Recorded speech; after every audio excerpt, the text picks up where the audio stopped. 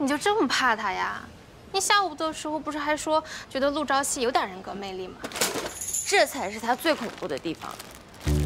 按着他在活动现场的表现，任谁看了都会说他善解人意、一表人才、意志坚定。那优点挺多的呀，连我都被打动了。我明白了，你是怕你爱上他，而他却讨厌你。虐恋确实很恐怖。你的脑子里除了恋爱还有点别的吗？我是觉得这阳光和阴暗是并存的。他在外面那么阳光，但是把阴暗那一面留给了我，这多恐怖啊！我简直就是遇到了克星。你这也太悲观了。你不是说黄主任不给你排班，所以是陆朝夕把你调回来的吗？他是你的救星才对吧？他为什么要给我排班？我们两个可是有过节的。他总是时不时地提醒我在桃源村犯过的错，还经常打听一些医院里的事儿。我跟他待在一起，我这根弦得时刻紧绷着。再看他的表情，像是把报复我、折磨我当成一种乐趣。他简直就是魔鬼。叶医生，啊？你的包落在魔鬼车上了。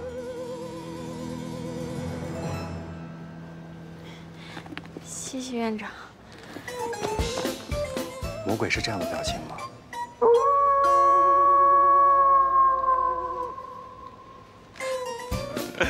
反正也没关系，你欠我已经够多了，不差这一点。走了，再见。我之前就判断陆朝夕肯定很帅，你还不承认？小叶子，别郁闷了，这步不亏。但花下死，做鬼也风流啊！什么牡丹花？明明就是食人花。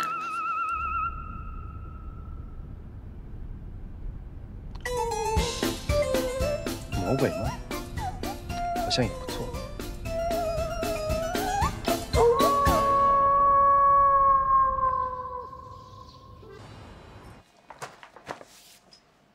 黄主任，这是校对好的打印版，还有一份电子版的，已经发在您邮箱了。很好。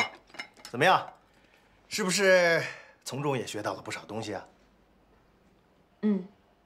好，我这儿呢还有一些资料，就按照这个标准整理出来的啊。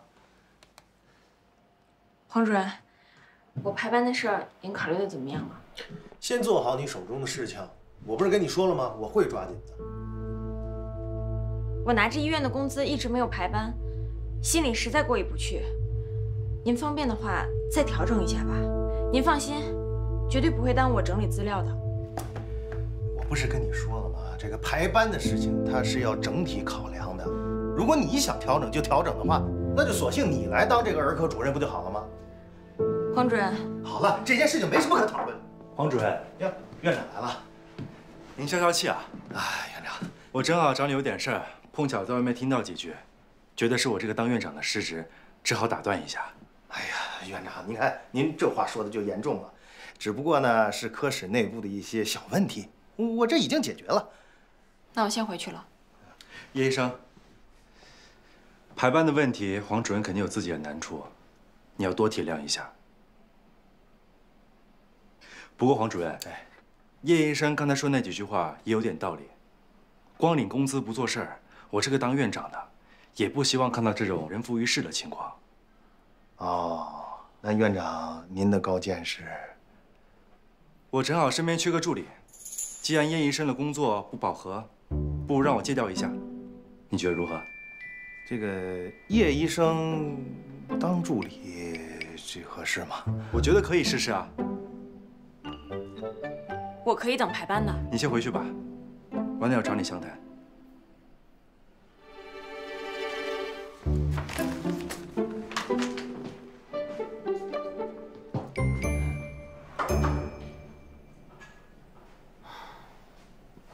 这到底什么情况？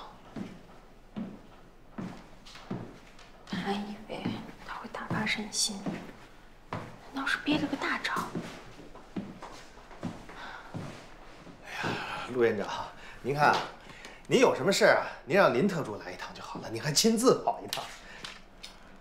我说了要亲自管纪录片的事儿，这正好是跟儿科有关的事项，需要您确认签字。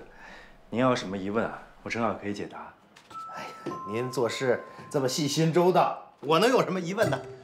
这个签好了，给您。那您先忙，我先走了。哎，好，您慢走。哦，对了，我调叶医生去当助理的事儿，您不介意吧？啊，不会，要不我还得为这事头疼。那就好。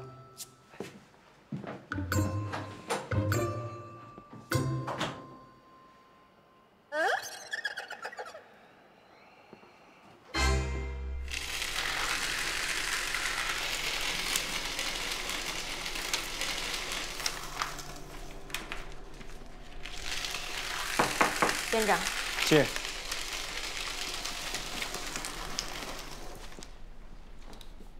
哦，坐。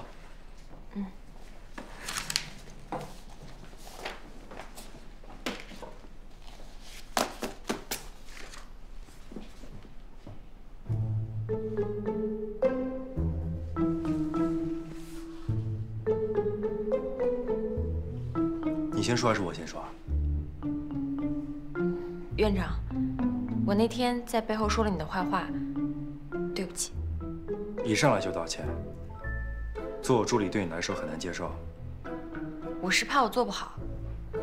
做我助理只要按照我的要求做事就行。以你在桃源村的表现，我觉得你完全可以胜任。我对助理这个职位没有任何偏见，只是他和我的本职工作差别太大，我还是想做医生。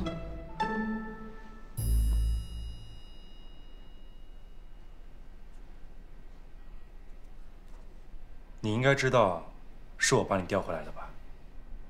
嗯，猜到了。以你对黄主任的了解，他大概什么时候会给你排班？不清楚。是你心里没底。你在桃源村的时候，明显活泼开朗很多，反而回来之后不开心了。这么看来，我也变成了好心做坏事。你要是真想帮我，不如和黄主任说说，尽早给我排班。你叫我主持公道，是觉得黄主任对你不公平，做的不对。你说完了吗？说完了。好，那我说一下我的想法。我要的只是一个临时的助理，等前助理休完产假回来之后，你就可以回到原来的岗位上。作为额外回报，我会帮你解决排班的问题。你可以回去好好考虑考虑，再给我答复。还有问题吗？没有了。那我先出去了。什么时候能给我答复啊？我等着有人帮我干活呢。毕竟助理这个位置空缺了很久，应聘的人也不少。我尽快。今天吧。今天我就给你答复。好好考虑。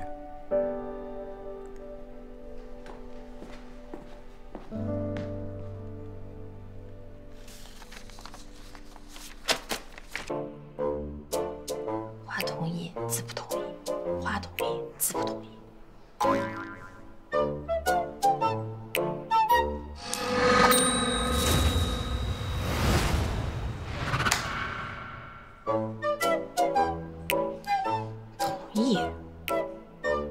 再来一次。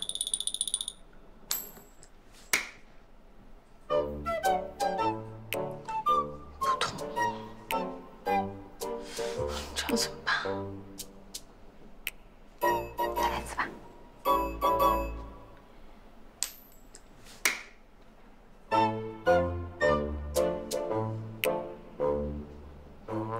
最后一次。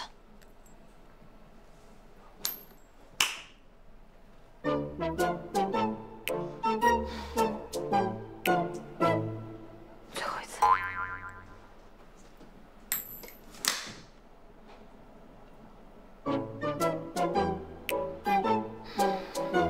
再来一次吧。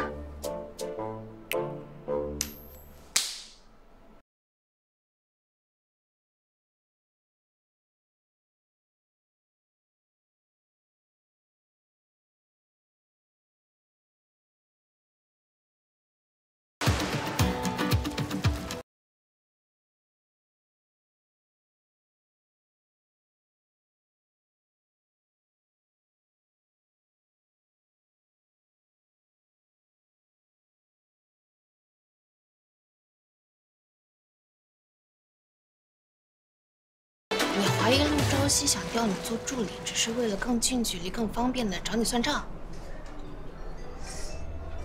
也不是没有这个可能。不是有可能，我觉得就是。你怕啦？我当然怕了，不然我躲着他干什么？你怕，说明你心里有愧。哎呀，那时候不是有一些误会吗？所以我对他的态度的确恶劣了一点。哎，你有没有发现，陆昭西特别像我跟你说过的小学鸡，你越是提心吊胆地躲着他，他就越觉得有趣，越来劲儿。所以他才会想出调我去做助理的损招。这很关键。如果你这一次拒绝了他的话，下次可能更麻烦，甚至最后爱上你。你别吓我，我没吓你，我在跟你分析利弊。所以结论是，答应他，不只是答应，你还要用饱满的赎罪热情去击垮他，让他觉得报复你一点意思也没有。感觉像是在找虐。这之后你就安心啦，也不用躲着他了，排班也会有的，房子很快也会有的。听起来不错，豁然开朗吧？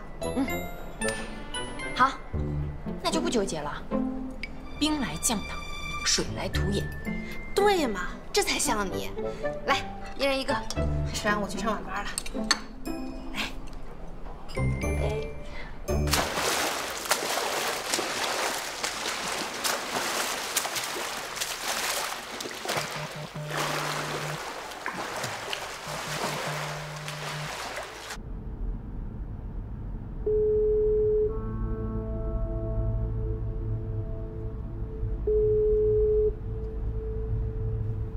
您好，您拨叫的用户暂时无人接听，请您稍后再拨。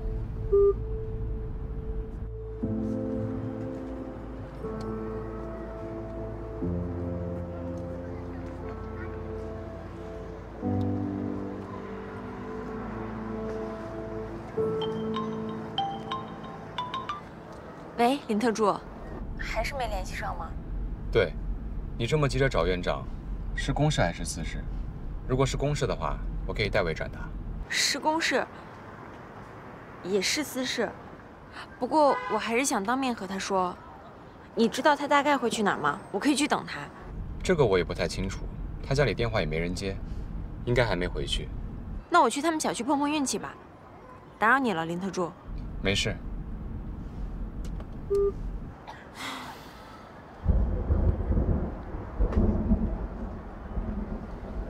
要下雨了，早知道不纠结这么久。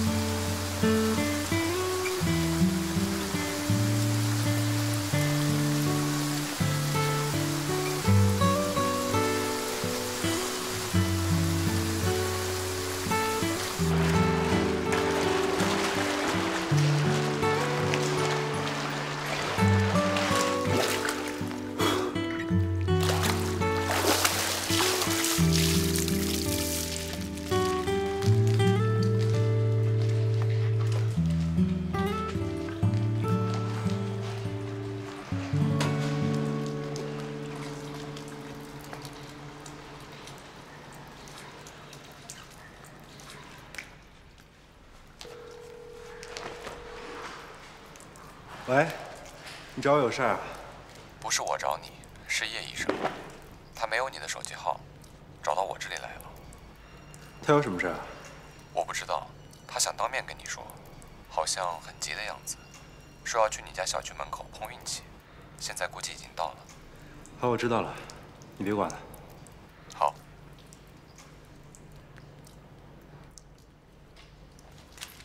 不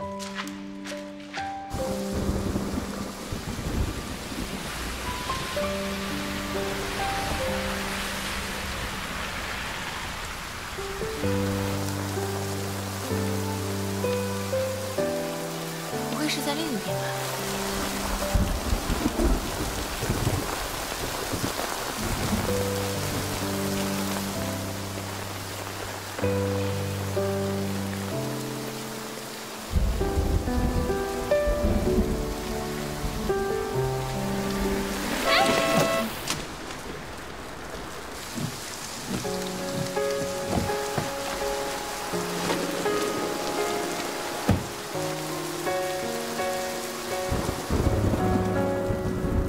You are part of my life. You are my shining armor. Now I'm pretty sure we will come to the end. Just be 院长，我还是不上去了吧？你想站在这儿跟我谈事情啊？还是你不相信我的人品？不是，我肯定相信你的。 上去把伤口处理一下吧，别感染了。 So I need you holding my heart with you, just with you. So from now I'll be with you. So planning to our future, let me love you. So I need you holding my heart with you, just with you.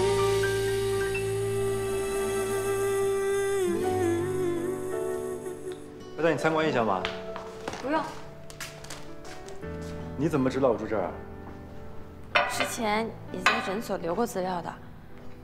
我知道你不是卖药酒的，以后又确认了，应该填的是真的。我看你淋了雨，有点驱寒的吧？我给你拿碘伏去。谢谢。随便坐啊。哦。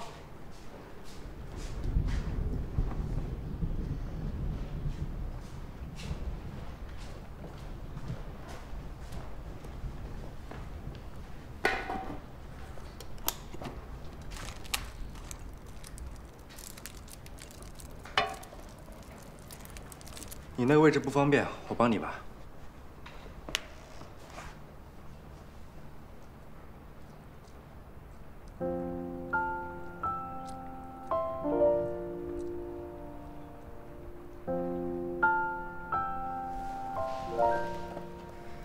好了，谢谢。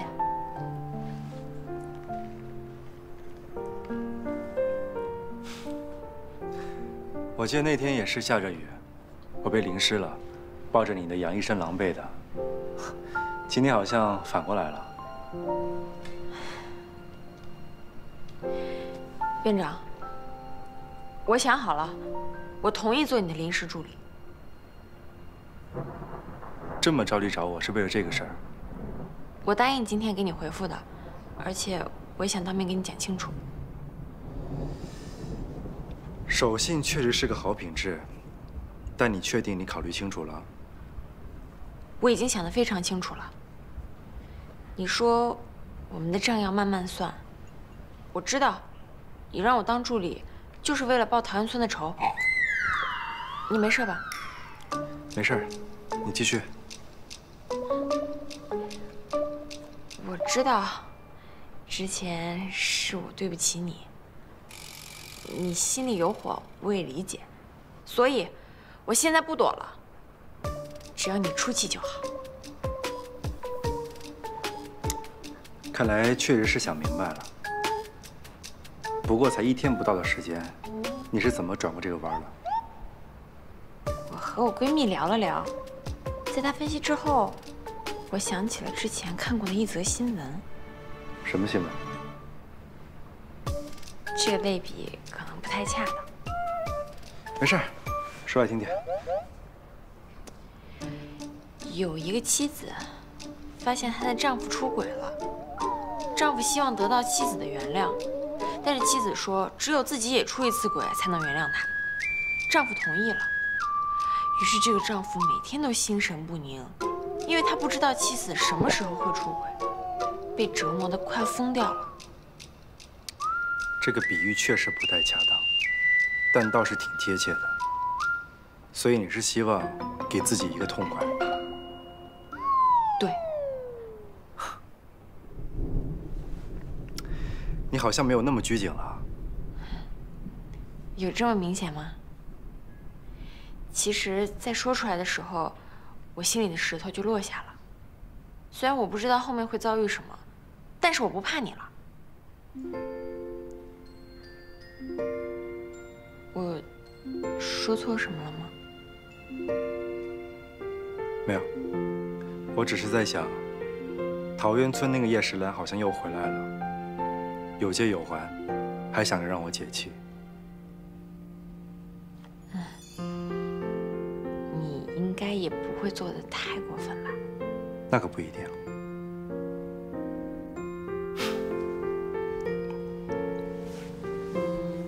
那没什么事，我就先回去了。需要我送你吗？不需要了。叶时兰，你就不担心你干不好助理这个工作吗？担心，但是我会努力学的，也会尽力做。而且我是医生，选修又是护理学，相比其他人，应该也算一点小优势吧。叶助理，合作愉快。陆院长，多多关照。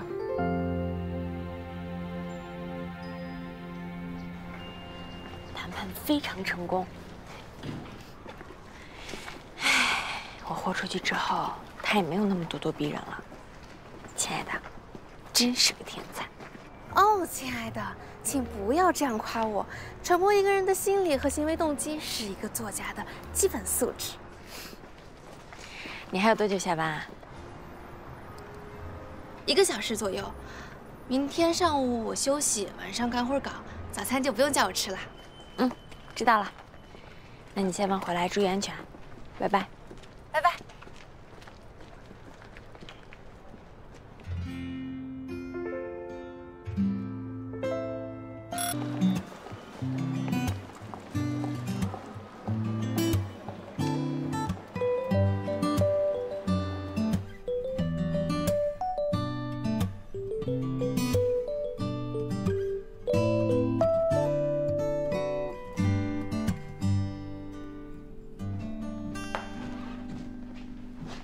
叶医生，早。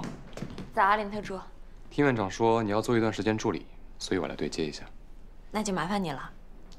以后你就在这办公，办公用品我都给你领好了，还有什么需要的可以直接找我。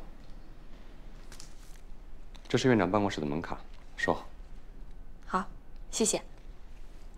现在时间还早，你可以先坐一下，等院长来了，我们再聊具体的工作内容。或者，有什么是我现在就可以做的吗？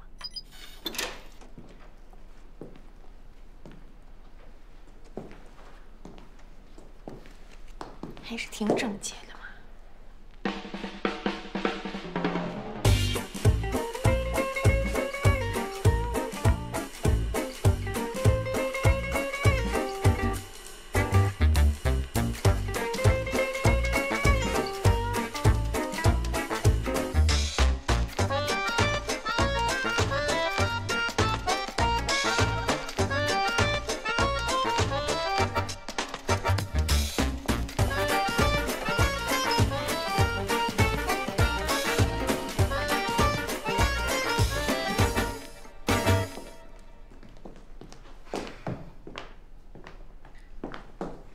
早啊，院长。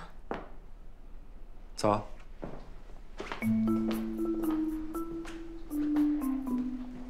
桌上的东西我都没怎么动，顺序也没变，只是摆放的整齐了一些。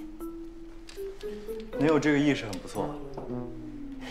不过，这个窗帘不要全开，光照太强会影响专注度，眼睛也会不舒服。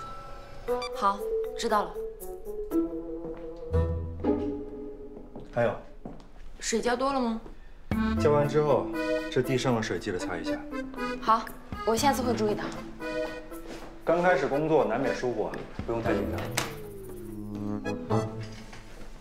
你们医生的记忆力是不是都还不错啊？毕竟有那么多要记要背的东西。也不一定吧。怎么了？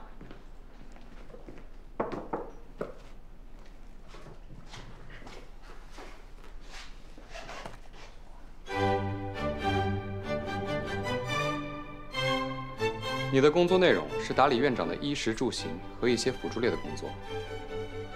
这是与你工作有关的2份文件，第1份是具体的工作事项及相关要求，请尽快熟悉。好。院长有时候会有一些要求改变，你需要记录更新，以便之后的助理遵循。好，我知道了。第2份是重要联系人的电话号码和重要客户的基本资料，需要全部背下来。